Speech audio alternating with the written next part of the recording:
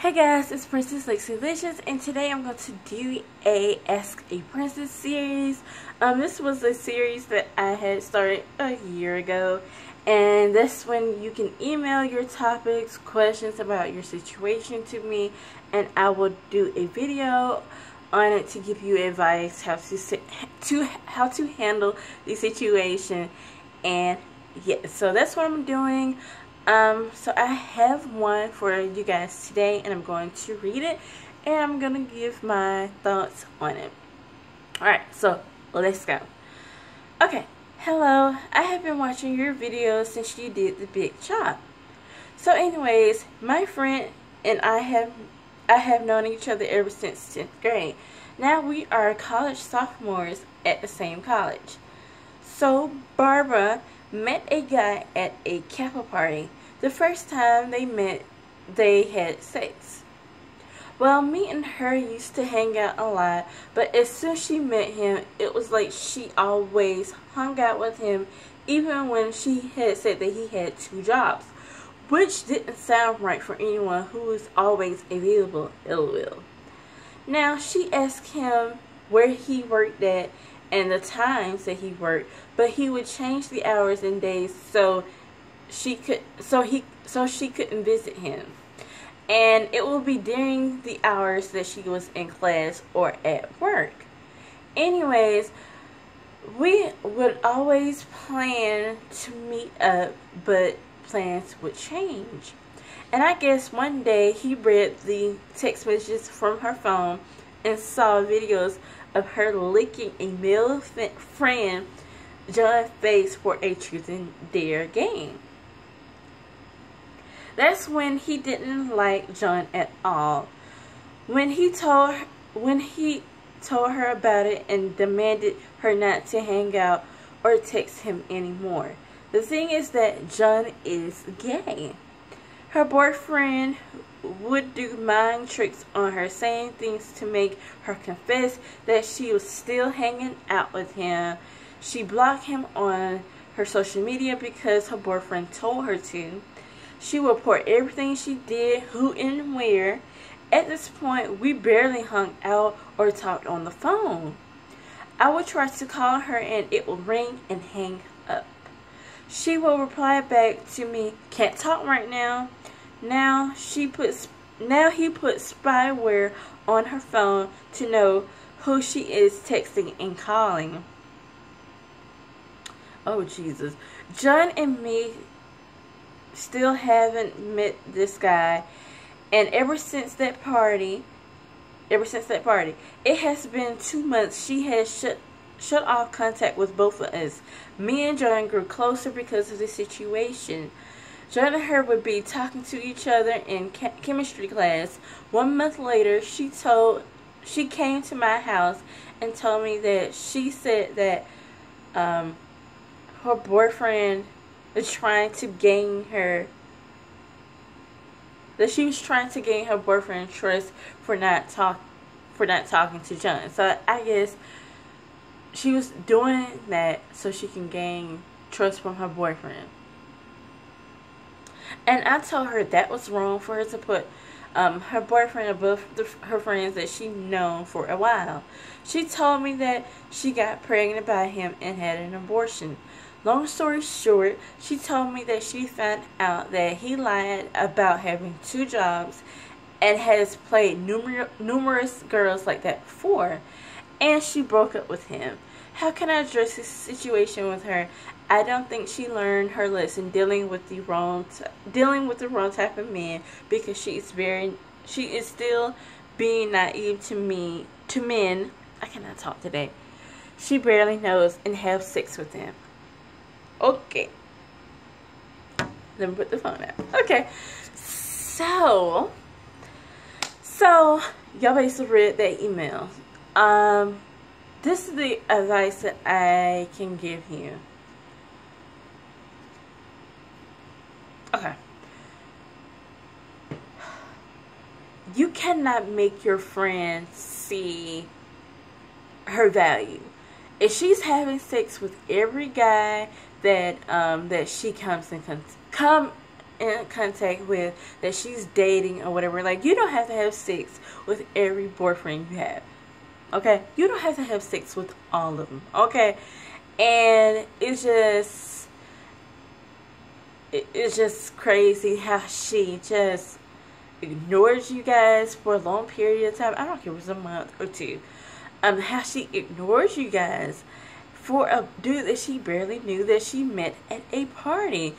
And this is the thing with like women who are naive and desperate to be in a relationship. They always have to have a boyfriend. Like, they will break up the next 2 weeks or a month later, they have a new boyfriend. Like, Jesus, girl, give yourself some time to recollect and give yourself, you know, like, give yourself a break. And it's like, people who are always going from relationship to relationship, it's like they don't want to be alone. They don't know how to be alone. And when they're alone, they get depressed. And as someone who's introverted, I love to be alone. Like, I love it. And I enjoy that me time. And you actually get to know yourself, the things that you like and you don't like, and things like that. That's just me. And I feel like, I want to say, girls, especially around my age group, some older, some younger, it's like, let me get into a relationship so I can, you know, it's like we don't see the signs that a guy is trying to use us for some benefit. Like the chit chat that I did, not the chit chat, the Ask Me the topic that I did a few months ago about how, you know, like, girls need to wait to have sex with dudes. Like, if you don't want to wait into marriage, that is on you. I have no control over you. You know, things pop up, but it's like, you want to be careful of who you lay down with. And especially, you just met this dude like 2 hours ago. Like, girl, are you kidding me? Like, no, get to know this person before you lay down with them. Like, it just ugh. I just can't. I can't just sit there and let someone get used. And, you know, like I just said, some people get offended when you're trying to tell them, like, you know, about something. They get offended. I understand that. And it's like, you still have to tell them. You have to be a real friend. Bring that conversation back up. Be like, so you so like, bring it up to them, how you felt and what they did. And let them know, I will not tolerate that again. Like, it just, and if they don't like it, they get angry, oh well. But you do it again, peace out. Like, it's really that simple. And I should not have to tell you that. Like, you're treating me like that because you have a dude. And that's the thing is, when girls are getting some D, okay, when they're getting that, they will risk everything they have to get that. And sex is a psychological thing. When you have sex, it produces a chemical. I don't know the chemical, but it will produce a chemical that basically makes you fall in love with that person.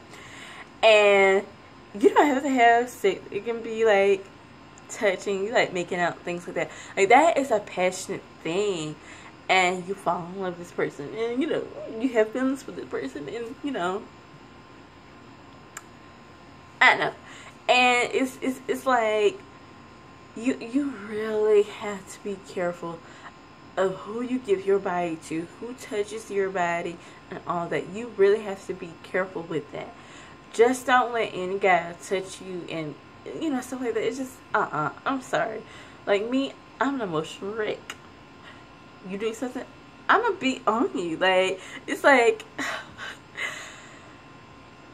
we also have to learn how to think. We're so blinded with love, and I won't say love. I call this, what's the word for this? Lust.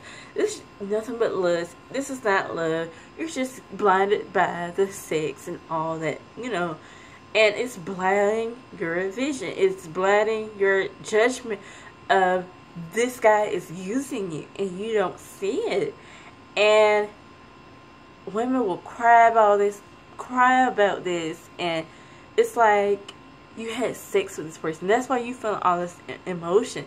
And once you're not in this relationship anymore, and you realize like you was blinded by the sex, pretty much. You was blinded by this the whole time. And it's like we really have to be careful of who we lay down with. You know, disease-wise and our sake-wise. Like, we're women, we're emotional creatures, and once we get in a relationship, and especially a sexual relationship or something like that, we become very emotional with that person. And even if our friends or loved ones tell us something that, hey, why are you doing this? Some of them get angry, and it's like, girl, no one's jealous. Like, you're so blind about it. It just, it really ticks me off. Like, but yeah, it just, all thing I gotta say is keep your eyes open. Have that third eye open, even when you are sexually intact with that person. Like, keep your eyes open. Don't let things slide by. If they doing something, call it out. If your friend is doing something, they're, you know, just call it out. And also, you guys also need to keep your relationship issues to yourself. And I don't like how she just stopped talking to you guys and all that. Now, I can understand how the guy felt when y'all did that Truth and Dare video of him licking a friend, like a male. Now, you know, I can understand his point of view, like, don't talk to him. So I don't really see that as a crazy thing of how he just said don't talk to him. But it just, you're trying to gain his trust. I mean, it just, I don't know, like, this is confusing. Only thing I have to say is just bring it up to her, tell her your feelings about the situation, and yeah, like, that's the only thing. Like, that's the only thing that I can give you right now. But yeah, so yeah, so I hope you guys enjoyed this video, and I'll touch you guys later. Bye.